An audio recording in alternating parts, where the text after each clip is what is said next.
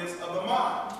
But wine drunken with excess maketh bitterness of the mind, with brawling and quarreling. See, that's what we got the problem with. Yeah. Hey, now that's where the problem comes in right there. Right. He's overindulged. Right. At that point. That's why it's a problem. When you fight and start in conflict, you come to problem. Verse 29. It says, verse 29, it says, verse 29 again. But wine drunken with excess makes bitterness of the mind, with brawling and quarreling. Verse 30. Drunkenness increases the rage of a fool till he offend. It diminishes strength and maketh wounds. Start losing strength, stumbling. What happened to Debo? Right. Verse 31. Rebuke not thy neighbor at the wine, and despise him not in his mirror.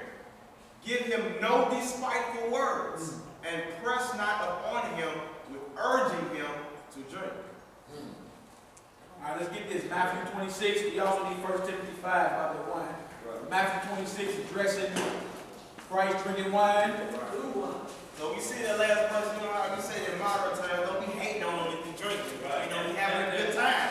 But at the same time, 18 too, y'all. Yeah, but at the same time, that Ephesians 5:18 too, drinking moderately. Right. So at the same time, you know, we having a good time, let them drink. But at the same time, saying, don't urge them, don't press them, drink some more. You know how sometimes chug a love, chug a love. Yeah, right. Yeah, don't be urging them to drink. And also don't anger him while he's drunk. All right, let's get this. Matthew 26, 26 through 30 about Christ drinking. You got Matthew 11, he was called a wine bibber, but he told him, look, man, wisdom is justified of her children. That's right. You don't want to believe, the Lord told him plenty of times, you don't want to believe me, believe the word. Look at what's happening now.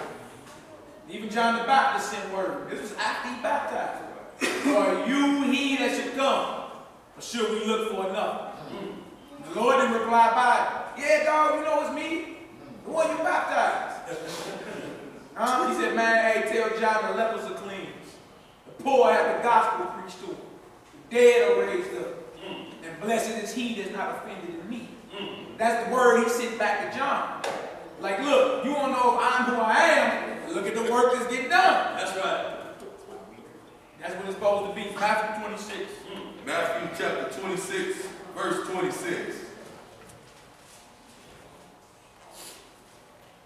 This is Christ's last, what they call Last Supper, which is Passover preparation, in which the lamb, a Passover lamb, must be killed, prepped, and put into the oven before the feast. Christ is the Lamb of God, lined right up with preparation. All right, come on, bro, let's get it. Matthew 26, verse 26. Azariah, I'm coming to you, brother. I forgot you. Oh, okay. And as they were eating, Jesus took bread and blessed it and brake it and gave it to the disciples and said, take it, eat, this is my body. And he took the cup and gave thanks and gave it to them, saying, drink ye all of it. See what he told them? He told them drink all that wine. Drink all of it. You feel me? So for it to be something bad, the Lord or sin, the Son of God himself would have told his disciples, drink all that wine. Drink all of it. All means not a drop of it. Right. Come on, man. For this is the blood of the New Testament, which is shed for many for the remissions of sin. Right, so he gave him the bread, which was symbolic for his body, and the wine, which would be symbolic for the blood shed, would be the remission of sin. That's right. You feel me? Wine and bread. Sound familiar? Yep. Same thing happened with Abraham. Didn't Melchizedek bring him wine and bread? You hate the New Testament, but the same thing going on in the Old Testament. That's right. Same exact thing. Lord showing you the deeper understandings behind what was going on. All these things are symbolic for the Lord. Symbolic for Christ. No. Come on, brother. Come down. Come on, brother. Drink ye all of it. Verse 28. Verse 28. For this is my blood of the New Testament, which is shed for many of the remissions of sins. But I say unto you, I will not drink henceforth of this fruit of the vine until that day when I drink it new with you in my Father's kingdom. See what he told him? Y'all can drink all that. Next time I toast up with y'all, it'll be in the kingdom. That's right. Lord willing, we make it good. But the Lord himself will be drinking wine with us if we're find words to make it. Christ going to be drinking wine, new wine, in the kingdom of God. It can't be about it. Right? And that don't mean we're going to be drunk either. We're going to be drinking new wine with the Lord. Read that verse 30. That's it. Hold it down, y'all. Verse 30. And when they had sung and hymned, they went out into the Mount of Olives. See, then that's going into the betrayal and all that after that. We need 1 Timothy 5:23. Deuteronomy 14:24-26 about the strong drink.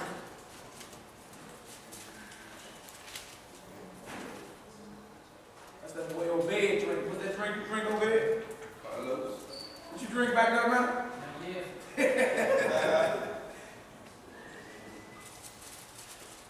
Let's get it. 1 Timothy 5, verse 23. Yeah, Deuteronomy 14:26-28.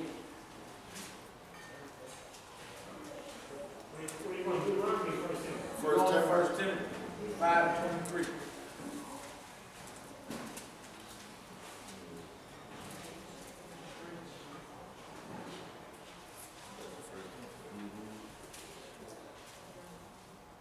First Timothy chapter 5, verse 23. Drink no longer water. Hold it down. Hold on.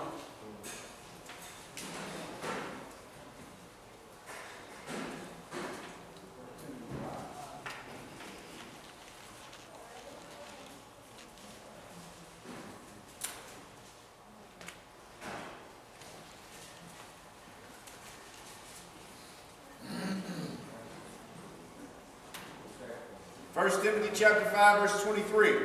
Drink no longer water, but use a little wine for thy stomach's sake and thy often infirmities. See that? For your sicknesses and all that, wine is good for you. Majority of our sicknesses come from our belly.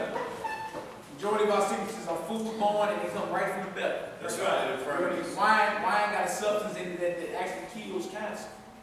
You know what I'm saying? I forgot the exact name of it, but that's why wine is used for your infirmities. Drink water for your infirmity and drink wine. Why is the Lord saying it? You see what I'm saying? You can drink some type of antioxidant or something, but you can drink, just know your limitation. You got the Lord telling you can do certain things, but in the same instance, be careful. That's right. Right? You tell your children that all the time. Right. You know what I'm saying? You're like, why would the Lord let me do something that could potentially harm me? Right? You tell your children all the time, hey boy, be careful before you fall off that bed. Right?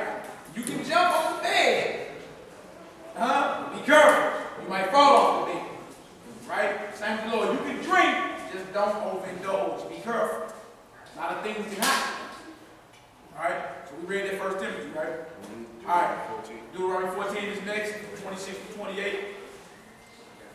Then we got another one about the renewing of mind. We're going to get on out of here.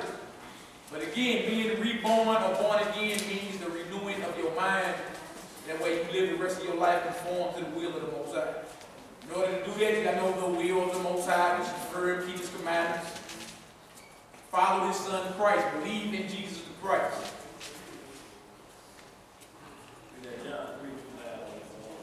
Oh, yeah.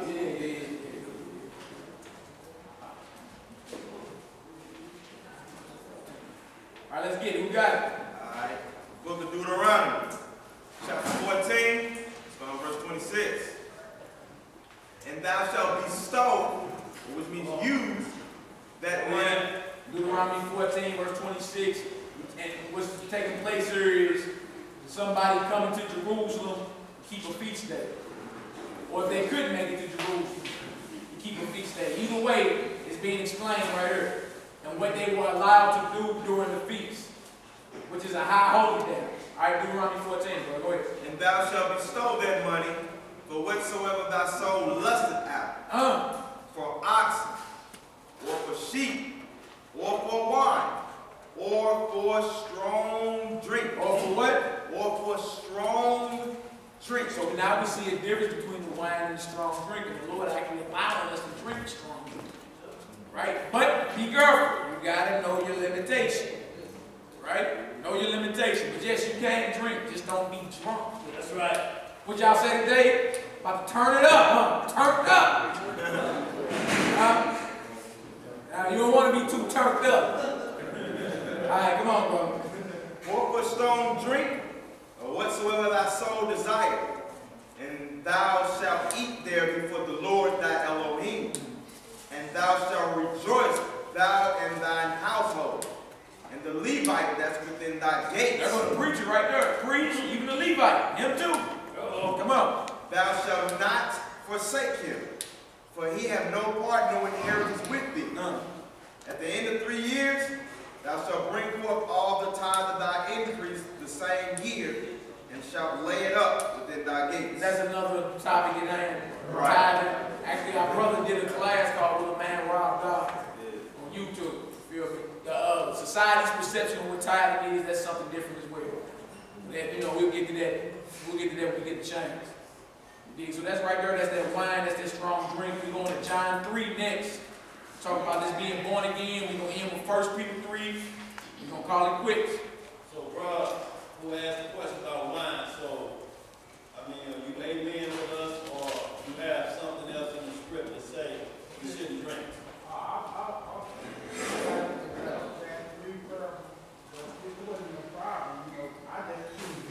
No doubt. Okay, right. Right, that should be your choice. No doubt. Right. Okay, bro. As long as we understand what it is, you feel me? All right, let's get this John chapter 3.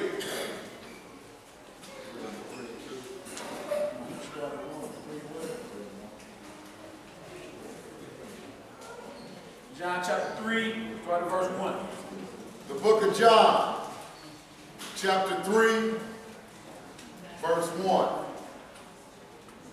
We almost done, y'all. Almost done. Sometimes class go like this. We'll put a topic up, and then, hey, flock need to get edified on something else. That's right. So it's spirit-led. Get it done. Right. Let's get it done, brother. John 3. John 3 and 1. There was a man of the Pharisees named Nicodemus, a ruler of the Jews. Brother Nicodemus had a lot of rank amongst our people. He was an Israelite, but he was part of the Pharisee mindset. Alright? Come on, brother. The same came to Jesus by night. By what? By night. So he had to come around at night. Because during the day, everybody who knows who he is associate him with Christ. So he got to come around at night. He got to sneak around. Yeah. Right? Because the Pharisees will put you out their little clique. That's right. You get kicked out your little Facebook group or whatever. That was the Pharisees basically was doing. They'll kick you. Like if you was dealing or even talking to somebody who they believe was a heretic, like they believe Christ was a heretic. You know what I'm saying? They would kick you out their clique, their social status. And you would be degraded socially. Right? All because you said, yeah, Christ is the Son of God. Right? So now you got a Pharisee who know this, but he got to come around at night. He got to sneak around. All right, come on, bro. The same came to Jesus by night and said unto him, Rabbi, we know that thou art a teacher come from God, for no man can do these miracles that thou doest except God be with him. So he had to acknowledge the truth. Right? Yeah. You have to be of the Most High, sent from the Most High. We ain't never seen it done like this ever. That's right. We ain't never seen it done like this. All right? Come on, brother. Jesus answered and said unto him, Verily, verily. Meaning truly, truly. Come on. I say unto thee, except a man be born again, he cannot see the kingdom of God. Question. Born again, right? You read Romans 12. But you don't live the rest of your life conformed to this world by the renewing of your mind. Transform your mind by the renewing. Right? And when you live the rest of your life according to the will of God and not man. Right? So Christ just said right here, except a man be born again, when you look it up, the phrase, it means born from above. The changing of your mind. Right? So unless a man be born again, born from above, the renewal of his mind. Come on, brother. Verse 4. Nicodemus saith unto him, how can a man be born when he is old? Can he enter the second time into his mother's womb and be born? Now, this is a brother that has rank amongst his brethren.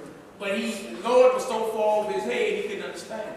What's all this being born again stuff? What do I crawl back into my mother's womb? Right. Showing you the Lord was speaking spiritual about this being born again. That's right. He wasn't talking about physically hopping, your grown self hop back in your mom. Come on back out. He wasn't talking about that. He talking about the changing of mind. So guess what? The carnal obeying is not the spiritual obeying. That's right. You feel me? What Kelvin Tate used to do in the world, That's right. he don't do that. That's Daniel Solomon. The changing of mind. Alright, so except a man be born again, he won't see the kingdom of God. Right?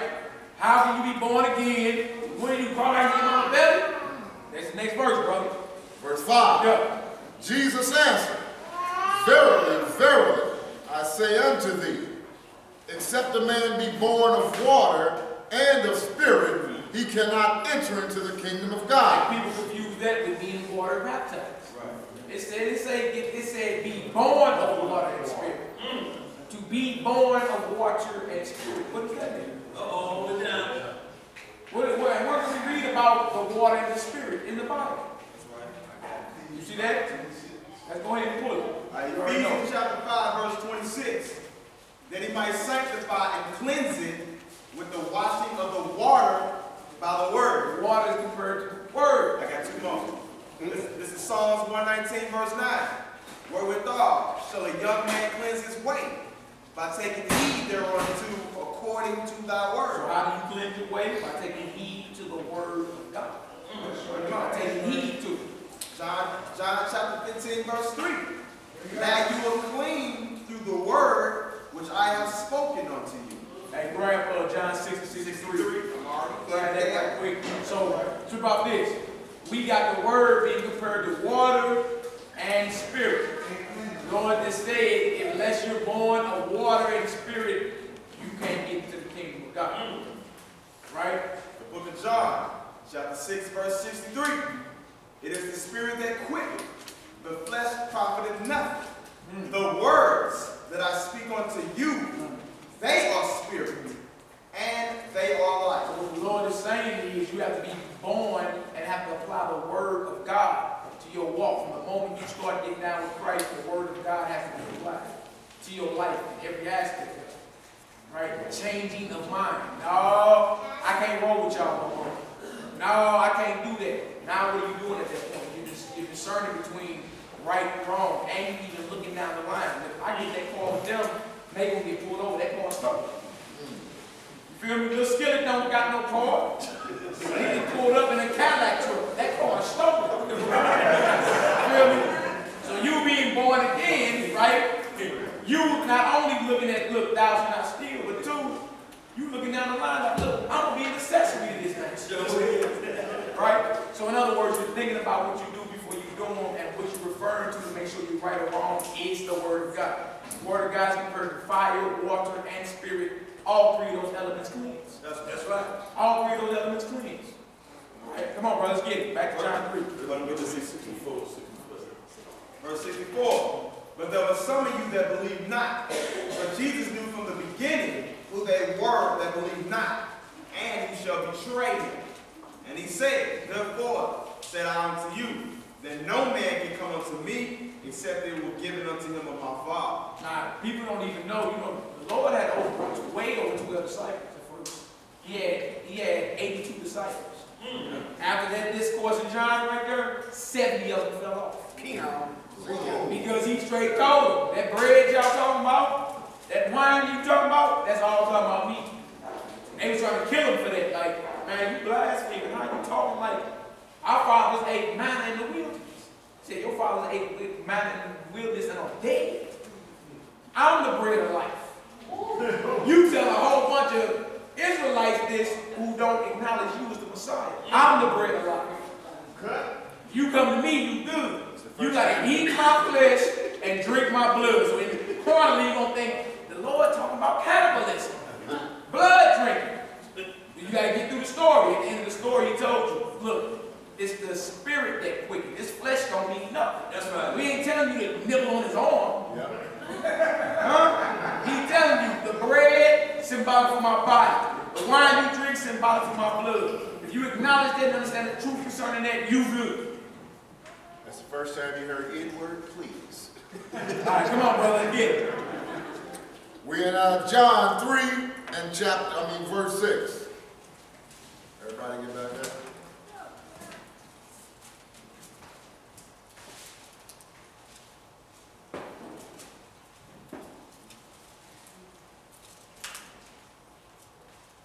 Everybody heard? All right. John chapter 3 verse 6. That which is born of the flesh is flesh, and that which is born of the Spirit is spirit. Marvel not that I said unto thee, ye must be born again. The wind bloweth where it listeth, and thou hearest the sound thereof, but canst not tell whence it cometh, and whither it goeth. So is everyone that is born of the Spirit. Don't marvel, don't marvel. I told you you're going to be born again. Why trip off the wind? It come out of nowhere, smack you upside your forehead. It's out of here. You didn't know what time it was coming, what direction it was coming. Oh, he said, so is everybody born of the Spirit, or walking in a spiritual mindset. You either walking in a carnal mindset or a spiritual mindset. How can you tell what the actions being done? That's right. Listen to what they listening to. I heard them niggas don't like me. Right. Like me.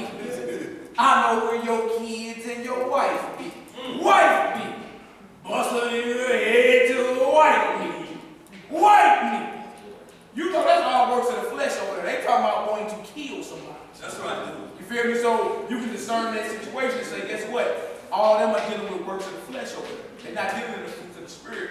Right. So the actions that you see people doing every day determine what spirit is on it. It's either a carnal work of the flesh spirit or the Spirit of the Most High. Let me out the car. Yeah, let me out the car. Let me out the car. Straight up. No. Come on, brother. Verse 9. Yeah. Nicodemus answered and said unto him, how can these things be? He's still baffled. How can you be born again? What is it all being born of the Spirit stuff? How? Come on, brother. Jesus answered and said unto him, art thou a master of Israel, and knowest not these things? Lord, ask him, how you don't know these things? You a master. You got all rank in Israel. You don't know nothing about this? Right. Come on, brother. Verse 11. Verily, verily, I say unto thee, we speak that we do know, and testify that we have seen, and ye receive not our witness? So they were receiving Christ, but he talking to Nicodemus. Like, look, man, we've been out here putting this work in. Y'all still ain't received our witness. That's right. Come on, brother. Verse 12. If I have told you earthly things, and ye believe not, how shall ye believe if I tell you of heavenly things? Like, look, you can't get with the earthly things. You don't even understand. How you want to understand spiritual things? Come on, brother. And no man hath ascended up to heaven, but he that came down from heaven, even the Son of Man, which is in heaven. Talking about in heaven at that right hand of the Lord, the Father on high. That's right. That's what the ascension is, many levels of heaven. So he's talking about the top level where the Father is. Christ is right there on the right side of his Father. That's right. Ain't talking about nobody ever ascended into heaven, because you got brothers that did ascend into heaven. So what is he talking about? That special position at the right hand of the Father only belongs to Christ. Come on, bro, let's get it. And as Moses lifted up the serpent in the wilderness, even so must the Son of Man be lifted And up. who did Moses lift up the serpent in the wilderness to? Israel. Numbers 21 and The Israelites. All right, come on, brother. Even so must the Son of Man also be lifted up. Come on. That whosoever believeth in him should not perish, but have eternal life. See, so what's connected to the belief in Christ is eternal life. Whosoever believes, you can get eternal life. That's right. But guess what? Once the belief comes, then comes the work. People doing it backwards. The Pharisees were doing it backwards. They were saying, we can work, and then I'll do all this work, I can gain faith, and then I'm justified. No, you got to believe it first. Like Abraham, he believed it. Lord told him this is what it's going to be, count it. He said, look, if you can name the stars and count the stars, guess what? You know the number of your descendants. Abraham believed it. He didn't doubt, he didn't waver, he believed it, and it was counted to him for righteousness, based off his faith and his belief. And then when you read about his discipline and what he did, he kept the commandments of the Lord. So you see, belief or faith and the commandments. That's what it is. Faith and works. Faith without works is dead. Lord ain't come to give you dead faith. All right, come on, brother, let's get it. Verse 16. For God so loved the world. The who? The world. Come on. That he gave his only begotten Son. That whosoever believeth in him should not perish, but have everlasting life. That word world has over 14 different definitions. One of them is a distinct society and ethnic group of people. What word are you talking about? The word has over 14 different definitions. Feel me? You got Wayne's world, Disney world. You got the fish world, the animal world, right? Let's not lose focus on who the Lord came and died for. He came and died for his nation of people, right? Not meaning can't nobody get down. We always reinforce that.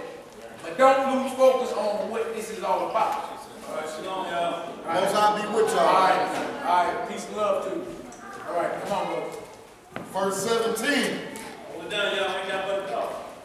For God sent not his Son into the world to condemn the world, Right. but that the world through him might be saved. You might be saved. See that? Y'all write down Isaiah 45 and 17. That world that will never end is Israel. World without end. All right, John 17 and 9. I pray for them. I don't pray for the world. Right. You feel me? So, And write down John 18 and 20. let's get it done, brother. Verse 18. He that believeth on him is not condemned, but he that believeth not is condemned already. Did I say already? Already. You heard that, Brother Bob? He that believes is not already condemned. You feel me? I'm going to be wasting my time spitting and smelling hot breath. Right. Somebody he don't believe. Scripture say what? He's condemned already. Right. May the Lord spurn him and he can recover him about the grips of Satan. But if the Lord don't call him, he ain't coming in. That's right. He wants you. Too bad. All right? So I tell you right there, he that believeth not is condemned already. Come on, brother. Because he hath not believed in the name of the only begotten Son of Yahweh. The word name is authority, character. You don't believe in the office name, the authority of Christ. He's non-messianic, same way. That's right. Right? Say you condemn. That's what the scripture says. Hard pill to swallow. The Bible comes off like that. What's going on? Thought it wasn't all flowers and, it's all good. Right. There, in other words, look, there's a consequence in not getting down the program. And that's all we be trying to get our people to see. Repent. Why? Because there's a consequence if you stay on the other side of the fence. You're going to be food for the worms. Right? But today they come up, oh yeah, God is not with you, brothers. I don't hear love coming out. What do you think love is? Hold it down, y'all. If I love you, wouldn't I warn you or yell at you? Hey, get out the street. They speed down the street, you're going to get hit. I'm going to say, brother, hey, watch out. Get out the street. Nehemiah, get out the street, brother. Please. I beseech thee. Huh? I do I say, boy, get out the street. See, because when you got to come off and raise your voice in temptations, people confuse that with hate. That's not hate. That's us loving you enough to tell you, hey, watch out. If you continue like that, the Lord got a spot for you. If I continue in what I so this is right, that's against him, the Lord got a spot for you. That's right. It covers all spectrums of it. right, come on, bro, let's get it. Verse 19. And this is the condemnation, that light has come into the world, and men love darkness rather than light, because their deeds were evil. Deeds were evil.